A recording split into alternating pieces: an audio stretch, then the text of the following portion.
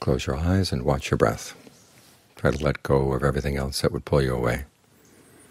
Any random thoughts that might come through, any noises outside, just let them be. You don't have to disturb them.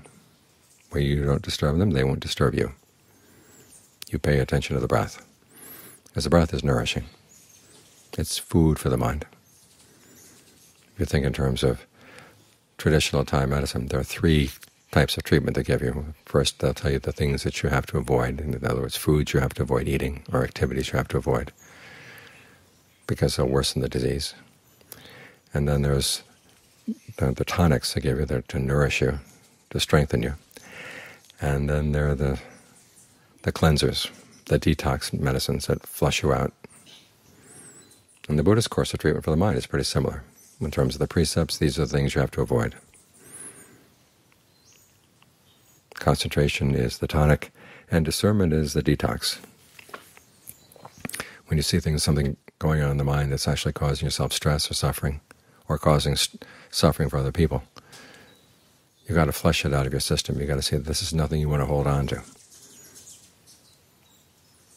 The Buddha has you think, what will be for my long-term welfare and happiness? And then you apply that to things that you're thinking and saying and doing.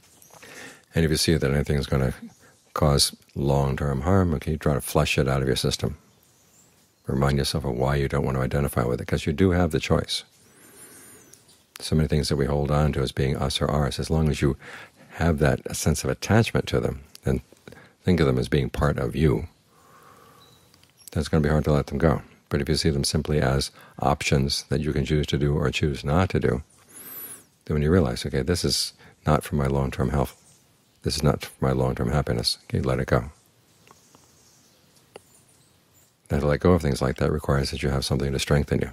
As with any detox, sometimes you flush a lot of things out, you need strength, and that's what the concentration is for, to give you the strength you need in order to keep on flushing out the things that are not good, and to prevent yourself from being tempted to do the things that are going to be bad for you.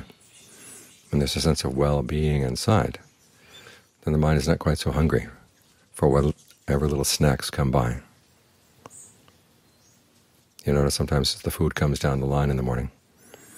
Sometimes if junk food comes first, you take it because you're hungry, and that's what's there.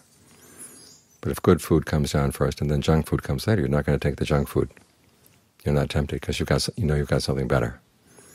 So the concentration is that something better that allows you to drop the things that you know are bad for you, stay away from them. Then anything that's already in your system, you can flush it out, and you can still be strong. So the Buddha is giving you a complete course of treatment to take care of all the mind's needs.